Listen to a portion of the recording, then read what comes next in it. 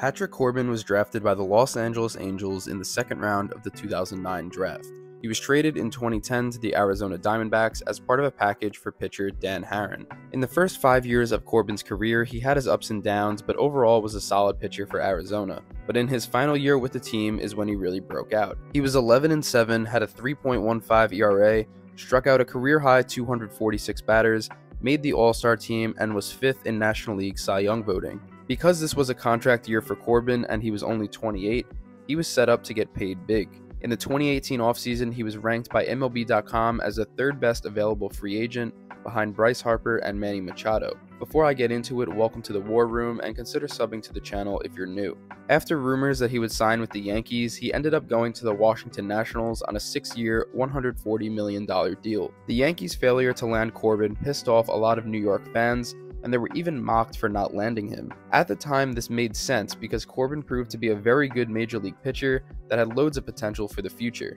In his first year in Washington, he put together a very good season. He had a 14-7 record with a 3.25 ERA, 238 strikeouts, and played a part in the Nationals' first World Series win in franchise history. So one season into his 6-year contract, he showed he was worth the money, especially since the contract was backloaded and he was making $12.5 million in year 1. Honestly, if his ERA stayed in the 3s and he was putting up around 200 strikeouts a year, then nobody would be complaining. Those are very respectable numbers to have, but this is obviously easier said than done because the 2020 COVID season was when things took a turn. This time, Corbin was 2-7, had a 4.66 ERA, and led up the most hits in the league with 85.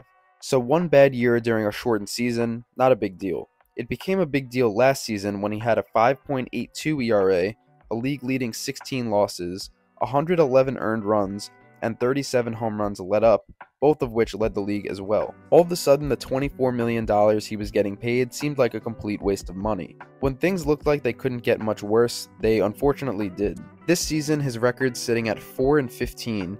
He's got a 7.02 ERA, a league-worst 156 hits let up, and a league-worst 80 earned runs.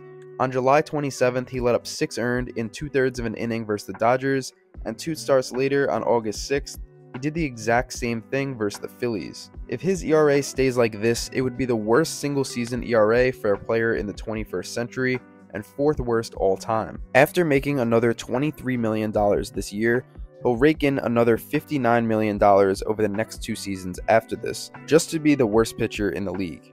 Baseball is a weird sport where things like this can happen randomly to good players. We've seen the same thing happen to Joey Gallo this season, and it's always surprising watching it unfold. Corbin's got to figure things out quickly if he wants to stay in the league, otherwise it's only a matter of time before he's gone for good. So that wraps this one up. Let me know what you think in the comments. Thank you for watching, and I'll see you guys in the next video.